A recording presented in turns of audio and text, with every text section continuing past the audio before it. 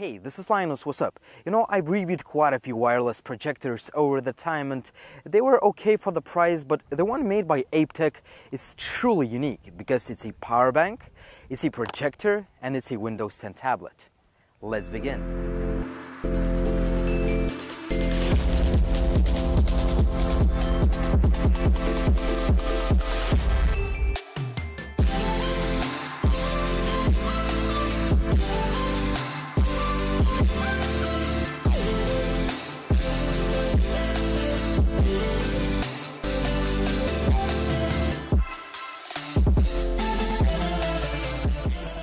These are actually three separate devices that come in different boxes. You can purchase each of them individually or buy a deluxe bundle that costs about $800, but it offers a lot of cool features. The I-beam block includes a wireless projector, a battery to power it up, and quite a powerful Windows 10 tablet to control the entire system. Each of the block can be connected seamlessly using strong magnetic pogo pins, which is just awesome, but the ApeTech projector can also work independently. The item ships with a DC adapter, so you can use the mains power. There is also the HDMI cable included, and I had no issues projecting my MacBook's display to the wall. There were no projection delays, no lag whatsoever. If you prefer portability, you will be surprised that the entire setup is very compact and lightweight given the overall feature set, but more on that later on.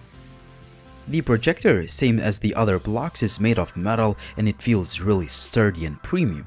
The bulb has 400 lumens of brightness, and that is plenty enough in most of the lighting conditions, whether you use it on a white wall or on a dark textured wood.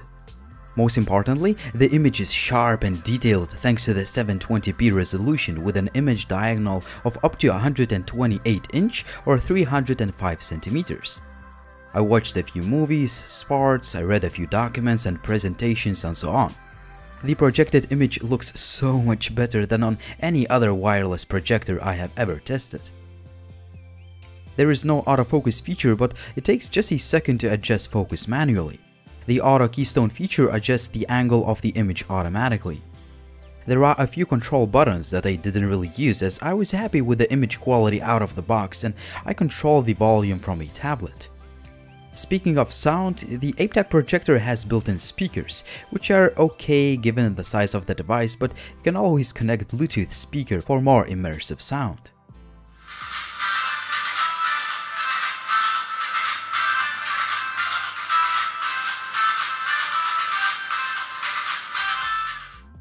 There are ventilation grills all around the device to cool that powerful bulb down, but in general the projector is quite silent. Besides the HDMI and DC in ports, there is a headset jack and a power button. A 13,200 mAh power bank unit will let you use the projector with a tablet attached for about 2 hours, which is a great result considering all the power-hungry features. You can also charge your smartphone with this power bank, and it has these nice LED lights that indicate the amount of juice left in the battery. One of the most interesting components is obviously the tablet that runs on a full version of Windows 10. A 4.5-inch 720p display is plenty sharp for everyday use, but if you find it too small for Windows platform, you can simply connect a Bluetooth keyboard with the integrated trackpad. The one that I use is made by One by One, and I will leave a link as well as any other product links down below in the video description. You can also connect other devices using the USB or micro USB ports or expand 32 GB of internal storage via the micro SD card slot. A quad-core Intel Z3735F chipset may not be the most powerful on the market, but I found the tablet to be responsive and fast most of the time. It can also handle some 3D games like Asphalt 8 on the very highest graphics settings, which is quite impressive considering the fact that the tablet was not designed for gamers.